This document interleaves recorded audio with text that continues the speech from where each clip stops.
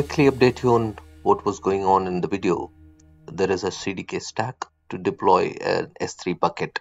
The stack has a removal policy that was added and given a custom name. The error seen in this video is being caused by a not implemented exception because the apply removal policy is not implemented in code, and the custom bucket name is passed to the constructor of the stack. It's not very relevant to know how the CDK stack works because this is about GitHub Actions, DevOps, and automated deployment of a CDK stack into AWS. So what I've done is removed the line that was calling the apply removal policy method so that the error goes away, and committing the change to the repository that contains the CDK stack. The CDK stack is a separate GitHub repository. The GitHub action is fetching and checking out the CDK stack repository, which is external to it. Having made the changes to the stack, it is now time to modify the YAML, which is the GitHub action. So we call the CDK command deploy to deploy the changes in the stack. The reason that you see the CDK stack in a rollback state is because of the previous error generating deployment, which caused the stack to roll back because there were two errors in it, one related to the apply removal policy and the other related to the bucket name. So it is just a contrived example to destroy a stack that was already there.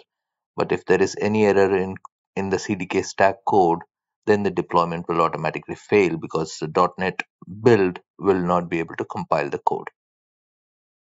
So with the changes made to the YAML script, I'm now pushing the YAML code into the GitHub Actions repository, which will trigger the workflow that will pull the CDK stack repository and build it and deploy it to AWS. The name of the CDK stack repository is cdk-stacks, and the name of the GitHub action repository is ef-db-migration. This is the same GitHub repository that I used in the previous video on GitHub Actions and Azure SQL Database.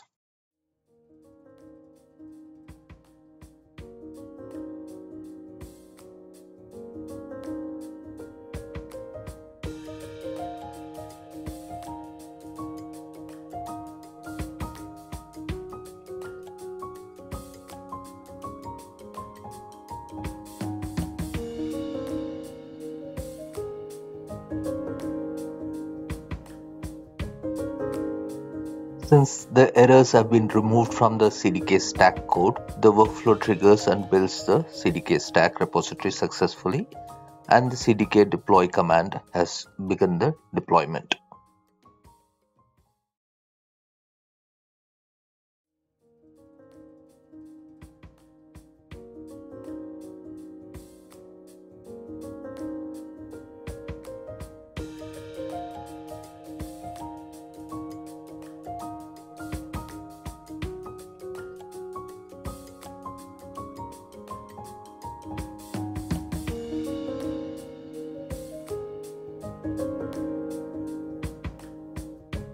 There was a hasty change made to the YAML script.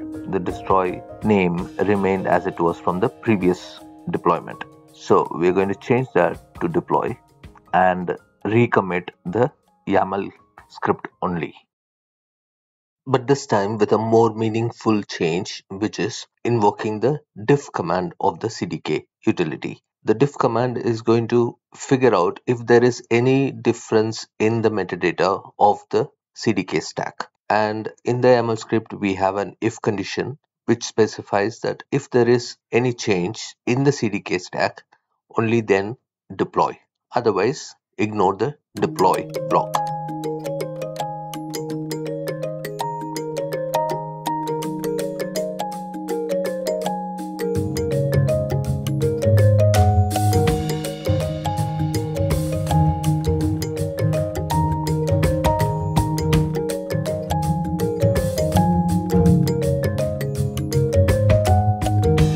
Basically, what this flow means is that the CDK stacks can be separately worked upon by the CDK developers, and the DevOps team can create this workflow that will be triggered whenever there is any changes made or discovered in the CDK stacks repository.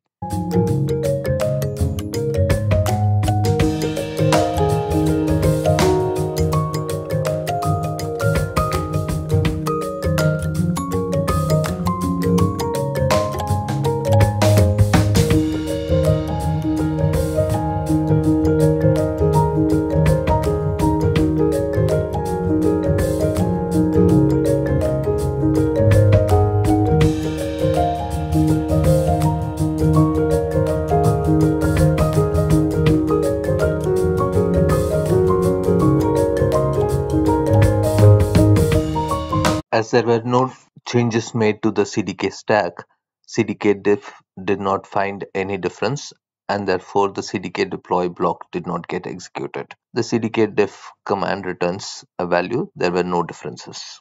Thank you for watching the video.